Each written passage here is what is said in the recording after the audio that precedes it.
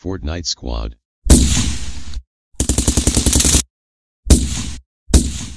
The meta has changed again, and in the very first weeks of Season 9, people are going wild. Epic Games unvaulted the drum gun, introduced slipstreams, and most importantly, completely changed the way things work.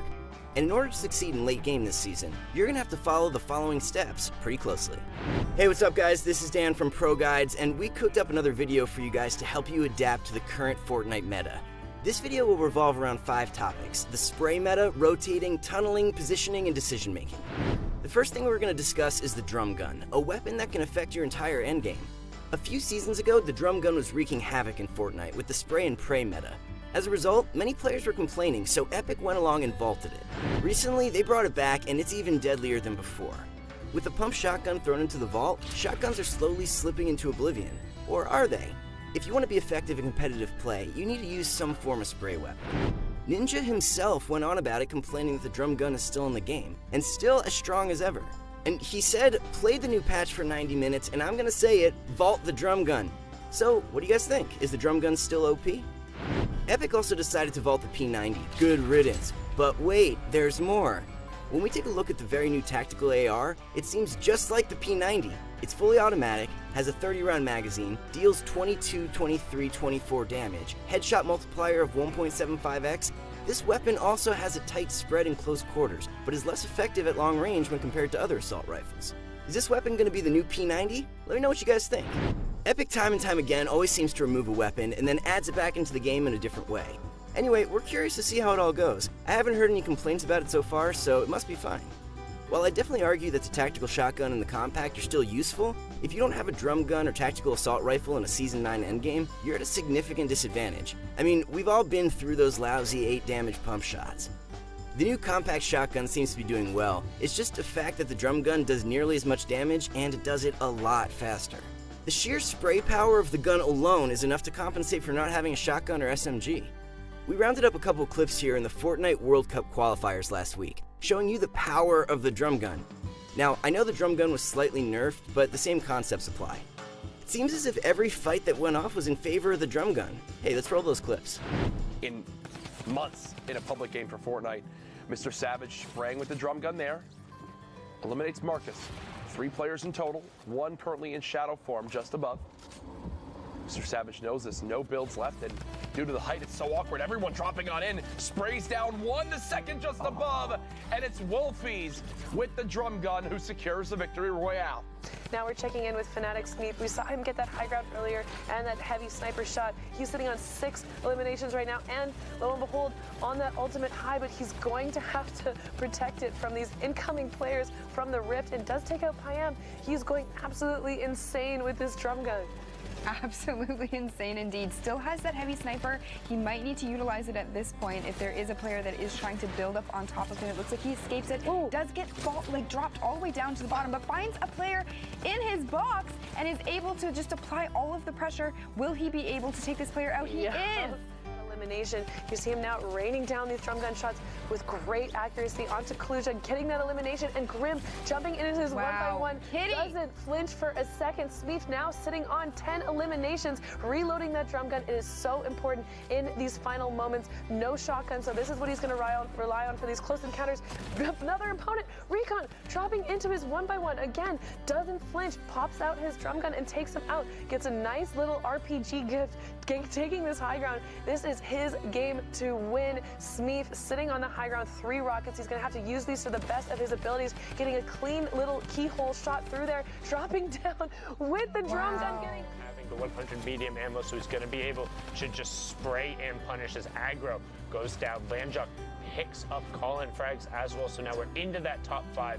It's all about the elims and the victory royale. Jaden Shots goes down to the storm. Dubs is still pressing forward. Like I said, the best of the best aren't concerned with just barely making it. They want to win every fight. They want every point. As Vix gets Landjuck on the low ground, Dubs gets Nate Hill on the high ground. Now it's Dubs versus Vix, and Dubs rat-tat-tat. Even after the 9.41 patch, the gun is still strong. Whether or not to pick up the tactical AR or drum gun is up to you. Next off, when we take a look at rotations, this season is by far the easiest to rotate in. Every season, Epic usually adds some kind of new device or item to rotate around the map. Season 5 had the rift, Season 6 added shadow stones, Season 7 implemented the zip lines, last season we saw the addition of the geysers. And this season, we have the slipstream wind tunnel system, which makes a huge circle around the Neo tilted on the map. But it's important to keep this aspect of this new device. While the slipstream makes it easier to rotate around the map, but due to easy rotation access, there's also the potential to be third-partied like never before. Every fight I got into near a slipstream had like 2 or 3 people landing on me. So what can you do to avoid this? Well, I highly recommend not fighting near these slipstreams, only use them for rotations, as it can be really risky, not to mention easy for somebody who wants to get away from you. Most high-skill fights are 50-50, and in a place where multiple enemies can pop in out of nowhere, it's just not worth it. Think of all those times you took an engagement you regretted. The rage is just not worth it at this point.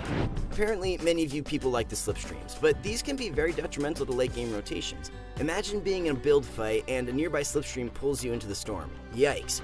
On the good side, Epic just disabled them in this new patch after the 5th storm zone, so no more annoying slipstreams late game. One of the other items that has been a real drive in late game rotations are rift to-goes and ballers. Now, these make for a fantastic way to rotate, but you can't build your rotations around them since they're not a guaranteed item. Also, Epic decided to drop the ball and nerf ballers to 150 health. Their reason for this was as follows. They said the primary goal of the baller is to provide fun and exciting mobility. We feel that it still has a little too much defensive agency. This change should reduce the effectiveness there while not impacting its strengths. Well, it looks to me like they don't want people with ballers rolling around having free rotations and a free shield. I'm curious to see how much this change will impact the Fortnite community, so keep your eyes peeled. Another crazy item which offers incredible mobility is the Shadow Bomb. It creates a silhouette-like form, which can help you jump and sneak by dangerous situations, and even climb up builds. There are a ton of ways these bombs can be utilized.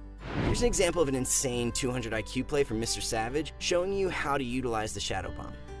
They've got to go up the side of a mountain, and it's Shadow Bomb time. Look at how awkward this is. He's getting completely blocked then out. He's deciding to take storm damage. Yes. Mr. Savage! Oh my God! You did not! Oh my God! Oh my goodness! What a play! Are you? So as you saw, that's an incredible way to use the Shadow Bomb. The mobility it provides for rotating is like nothing we've ever seen. Tunneling in this meta is often overlooked. We have 2 very distinct ways to tunnel. Let's start with snaking. This involves placing floors above and below you while placing walls on both sides as well. Just make sure you don't turbo build though, it can really mess you up. This is the most basic way to tunnel, but if you're having trouble with this, go to proguides.com where we can help you understand all these skills and get you better at Fortnite. There are also side variations on this called diagonal tunneling. It works the same way except for one of your sides remains open. Why? To not burn all of your materials. Late game success is almost always reliant on how many materials you have at your disposal. Always remember to tunnel closest to one side as possible, since you don't want to be caught in the middle. Taking a look at positioning and high ground oftentimes is the most important aspect of the game. Learn the map so you can navigate around it, getting the most advantageous positions for yourself. You need to be able to identify which places you can put yourself in order to give yourself a little bit of an edge. As a Battle Royale, it's impossible to win using the same strategy every single time, so adapting and changing is part of the game. Here's an example. High ground is probably the best spot you can be in when it comes to late game. If we take a look at Fortnite qualifiers, it was usually the guy on high ground that emerged victoriously. Guys, I keep telling you this, but high ground is the way to win, so do whatever it takes to get up there. Decision making is another important part of finding success in the late game. By now, most Fortnite players have already caught up to the pros when it comes to shooting, aiming, and building. The only real advantage is making smart decisions. You need to be able to identify and understand which decisions you need to play passive and which decisions you need to play more aggressively. I'm sure you guys have watched your favorite pros and wondered how boring was it sitting in a 1x1 all day. But you need to understand, in pro games, most players are all around the same skill level. So running around W-keying everyone won't get you very far. Mongrel himself, one of the most aggressive pros in current Fortnite, is forced to play passive sometimes for the sake of winning.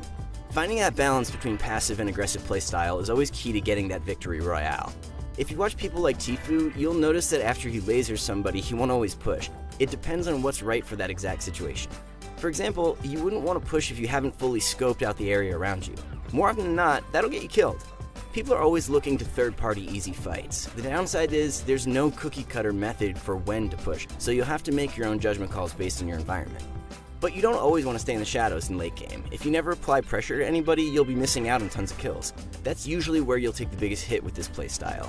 And in the arena, this means loss of points, mats, and even placement. Think of players sometimes as walking llamas, so if you miss out on an easy kill, things won't look good. Thinking ahead is also a very valuable tool to have. Before you enter any situations, think of all the possible outcomes. Here's a great example. It's late game and you're on low ground. You see nobody has high ground, but all you have is jump pad. You know using it here would be the best call to get you up there. That particular play could determine the outcome of your whole game. So you see, Endgame revolves around a lot more complex mechanics than people think. It's not simply being a good shooter or builder. Rotating, tunneling, positioning, and decision making is what separates casuals from the pros. Hop into a few games, play aggressively, and do the same for passive gameplay. The only way to get good at any of this stuff is with practice. Take these tips and put them into action.